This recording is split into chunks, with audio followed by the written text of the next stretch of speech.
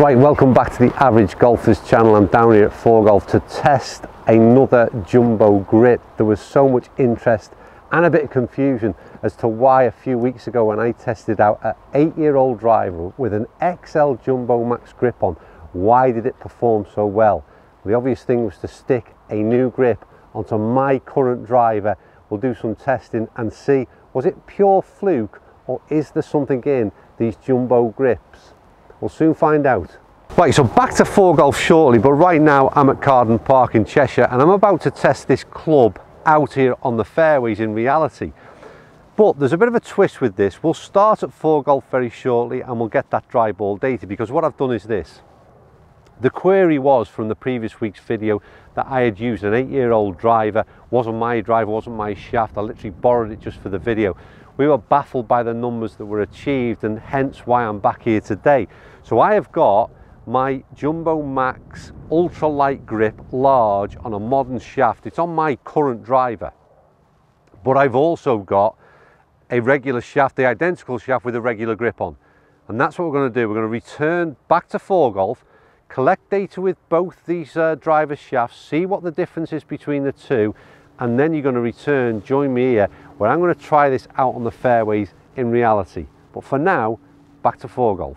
Right, so I am as interested in this as anybody, to be honest with you, because I was, like I said, so confused with the performance last week. So what I'm going to do, I'm going to start off, I've already collected data and hit balls with my regular shaft, regular grip.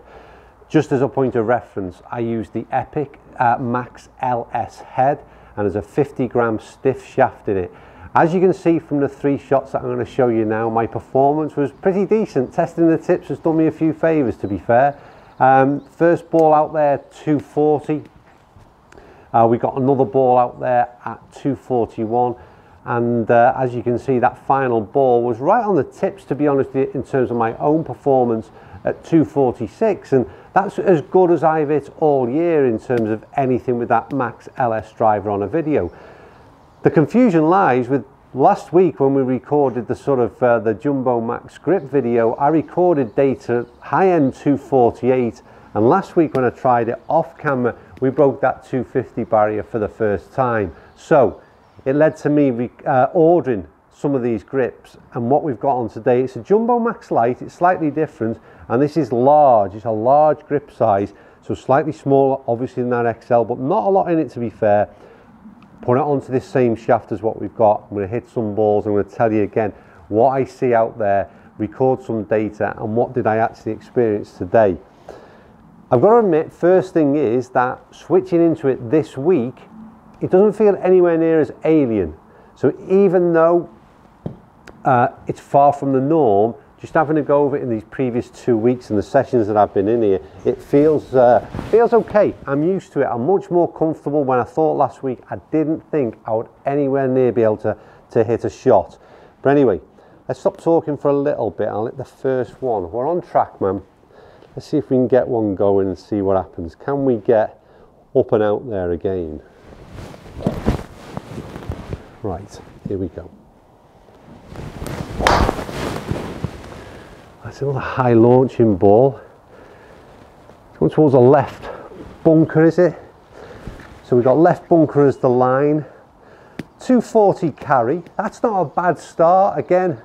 So the 240 carry was again very similar to a ball. I'm pretty sure we achieved that with the other driver, regular driver shaft on. So we've achieved nothing different as there.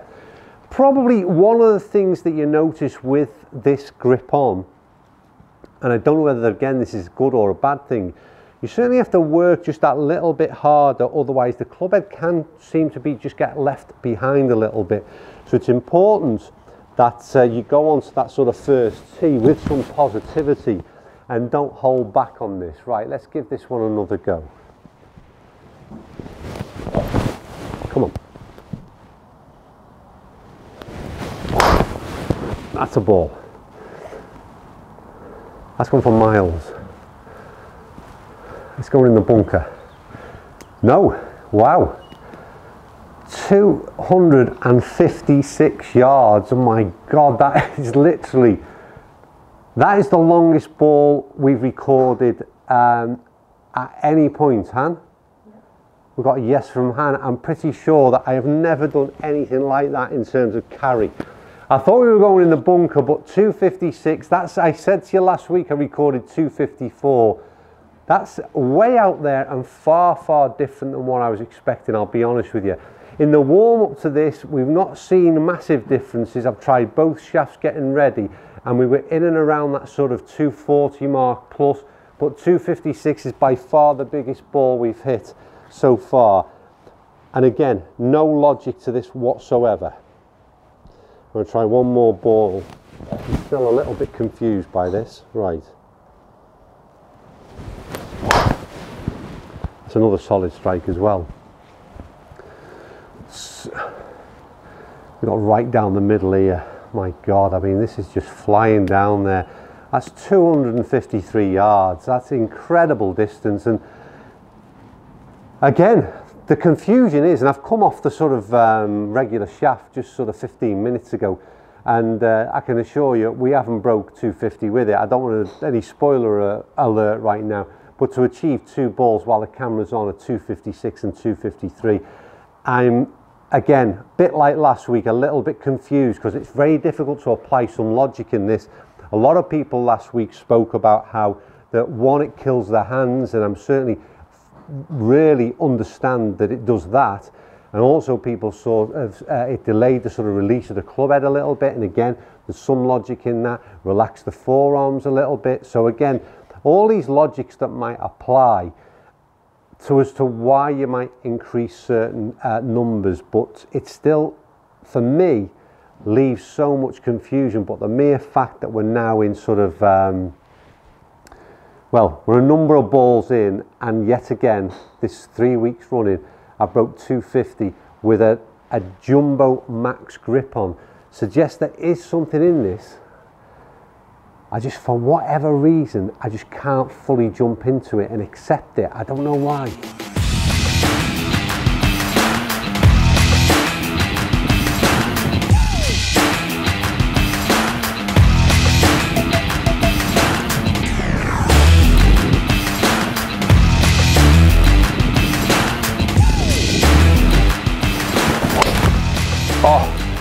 What a ball to finish, stroke one. Another drive and another straight shot, which is the bit that absolutely, it riles me in some ways, to be honest with you, because like I said, I would love to be able to put more logic in it. The only thing that I can say is that it's killed the hands, and again, we've seen more shots that have gone straight. In terms of dry ball data, I'm going to flip back to what we gathered between the two different shafts earlier on at 4Golf. And to be honest with you, there's no real story there, unfortunately, either, because all it tells me is that there's a little bit more club head speed with the fatter grip. Now again, there's logic applied to that. There could be a little bit delay in the release of the club head. People talked about relaxing of the forearms, not being able to really grip tight and throttle down. So again, that killing of the hands. And so logically, have we produced a little bit more club head speed? Therefore a little bit of ball speed? I don't know. The launch angle again was a little bit higher. I know out on the course I've seen again that it launches the ball consistently high. But the one thing that remained consistent throughout, and the only thing that remained consistent throughout, is that I hit a ball on camera, I think at 256, one at 253, and in the dry ball data we got one out at 251. And with the regular grip, we never broke 250 once. So if you just look at that alone, yes, there is, I think that suggests there is extra distance by using this grip. But whether it provides it consistently enough, whether it provides straight enough shots consistently enough, I still don't know, if I'm honest with you. I know being out here on the course was a different situation today, even from the first tee that we started off trying it. Felt a little bit alien, maybe I was a little bit tentative with it. So it's something that you have got to get your head round a little bit and get used to. But we're now into what this is, the 9th hole, a fair few drives here with it.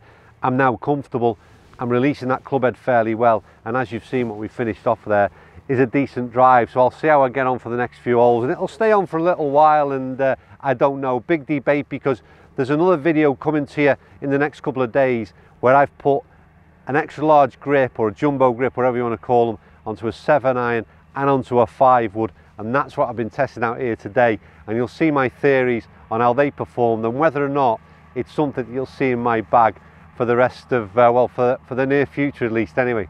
Right, as ever, thanks for watching. Before this tractor makes too much noise in the backdrop, comments down below, hit that like button, and I will see you all soon. And thank you to Carden Park for letting us use the course today. It's been absolutely glorious, and he's getting really close.